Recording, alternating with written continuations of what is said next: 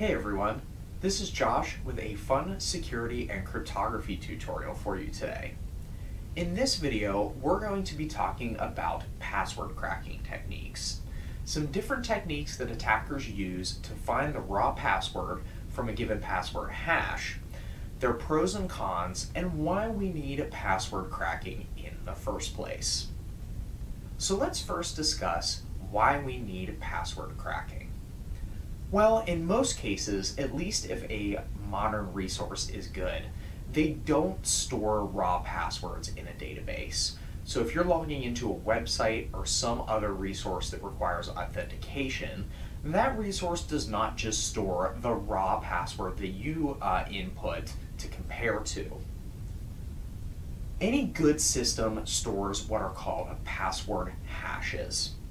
Hashes are cryptographic one-way functions that take some input and give an output. That output is always going to be the same for any given input. But an important property of this function is that if you just have the hash, there's no way to tell from that hash what the input might be. It's completely one way, and what that hash value will look like is unpredictable given any particular input. So when attackers steal password databases, unless the website or resource is really insecure, they're not getting a table of raw passwords that they can then use. They're getting a table of these password hashes. And they have to be able to figure out what the raw password is from the hash. But there's only one way to do this. Hash functions, at least crypto-secure ones that are used for this purpose, are not predictable or reversible in any way. And so the only way to figure out what input gives a given hash output is to guess a bunch of inputs until you find the matching hash. Remember that our hash function will give the same output for any given input, and so you'll know that you have the right guess when you find that input that gives the same hash that you're looking for. So attackers steal password databases and then use several different methods that all boil down to guessing what the potential password might be. And when they get a hash that matches one in their leaked database, they know they have the correct password. Sometimes passwords are just run through the hash function by themselves. But other times, and this is an excellent security practice to do, the system adds what is called a salt to the password before running it through the function. So you have the user password and you have some random salt value that you store alongside the password hash. So in order to authenticate, you take the user password plus the stored hash, run it through the hash function, and look for a match in the password database. This will come into play later as we talk about some of these different cracking techniques. So let's dive into some of the different hash functions and some of the different techniques that we use. So for example, there are general purpose fast cryptographic hash functions like SHA-256. These functions are commonly used for all sorts of cryptography purposes, but they're actually not the best for storing passphrases because SHA-256 is fast, and therefore it's faster for an attacker to run through lots of guesses to try to crack that password. So we have better hash functions that are designed specifically for things like key derivation and password hashing. One of the best modern algorithms is one called Argon-2. And some of these password hashing functions actually have the salt functionality built right into them. So we know we have to guess to find our password match. What are some different ways that we can go about guessing lots of different passwords and trying to find matching hash outputs? The first technique is what we call brute forcing.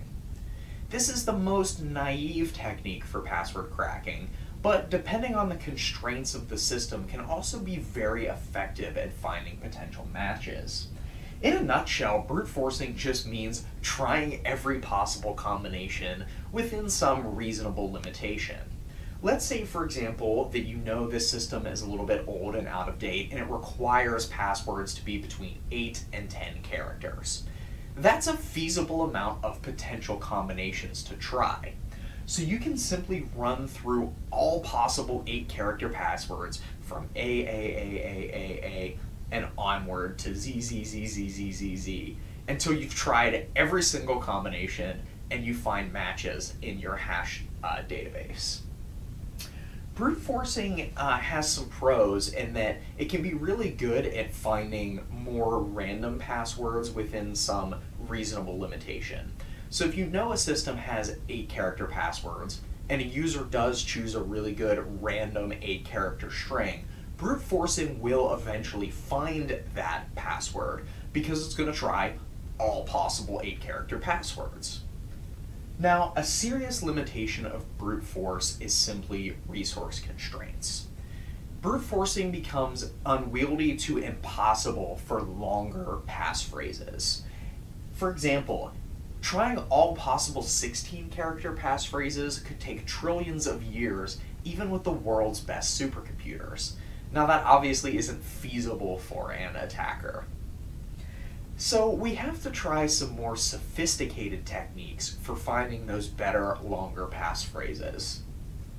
And one of the common techniques is what is called a dictionary attack. Human beings are really bad at randomness. We generally choose passphrases that involve English words, for example, if we're English speakers, or common phrases, things that are easy for us to remember, but we think are random enough to use as a passphrase. Dictionary attacks don't try every possible combination like brute forcing. Instead, they work off of what are called word lists.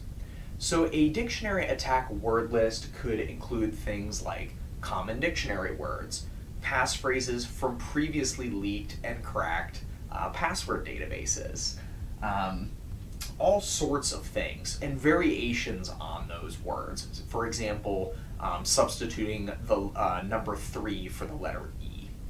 Dictionary attacks are really great because of their efficiency. You're generally going to have good luck cracking some passwords from a database leak because a lot of people do use common dictionary words, phrases from media, or reuse passwords across services that may have already been breached. It's much more efficient to run through a word list and try possible hashes than it is to try every single password combination. Now, a con of dictionary techniques is that you might miss passphrases that are more random. For example, if a user is even generating dictionary word-based passphrases, but they're random combinations generated through something like diceware, you might miss that because your word list isn't accounting for a lot of entropy. Your word list is accounting for the use of common words and phrases and those sorts of things. So, for example, if your user is smart and they're generating truly random 16-character passphrases, a dictionary attack isn't going to catch it. But dictionary attacks can still be really useful for attackers because they are going to get sort of the low-hanging fruit in a password breach. They're going to get the people that didn't choose strong passphrases. Now let's talk about a final technique in this password hash cracking scheme, and that is the rainbow table. This is somewhat of a combination of the first two, depending on how the table is generated. What a rainbow table is it is a pre-computed database of possible password hashes. So instead of taking a password hash from your password database and running the dictionary attack using the word list live, you're going to pre-compute a giant database of possible, for example, SHA-256 hashes using your word list. Then, when you get your breached database and you want to look up a password hash, you simply query that database using the password hash and see if there's any matches already stored in that table.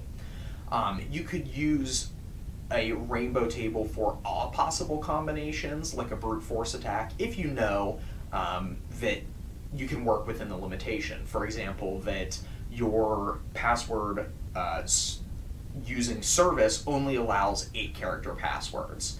In a lot of cases, a rainbow table is going to be pre-computed off of something like a dictionary attack word list, because it's going to make it quick and easy to catch people that use those common words and phrases. A big pro of rainbow tables is that it's very, very quick to look up potential passwords once you have a hash and once you have that pre-computed table. You don't have to run a full attack through the word list for every hash you want to crack, like you might with a dictionary attack. You're already storing those password hashes. Now, a big problem with rainbow tables is they don't work well with salts. A salt, like we talked about earlier, will completely change the hash output for that given password. So you can't easily compute a rainbow table if you have salts involved, because you have to recompute the table for every possible salt that's in that password database. That's why salts are an important tool in the security toolbox for developers, because it prevents things like rainbow table attacks. However, they can be great for running those sort of dictionary or brute force type attacks much more quickly if you don't have a salted scheme used to store your passwords. So that's a lot of information, and there is a lot that goes into password cracking and proper password storage for developers. So I hope you found this tutorial interesting and informative. There's lots to password cracking, and I hope you take the time to explore these techniques. Maybe generate some password hashes and try running common password cracking tools. As well, if you're curious about these techniques in code, I have several different code projects on the Chain Tutorials GitHub that demonstrate some of these different concepts, from rainbow table generation to dictionary attacks to brute force and more. And I'll probably continue to add projects in this area of interest. So once again, I hope you found this tutorial on password cracking interesting and informative, and thanks for learning something new with me today.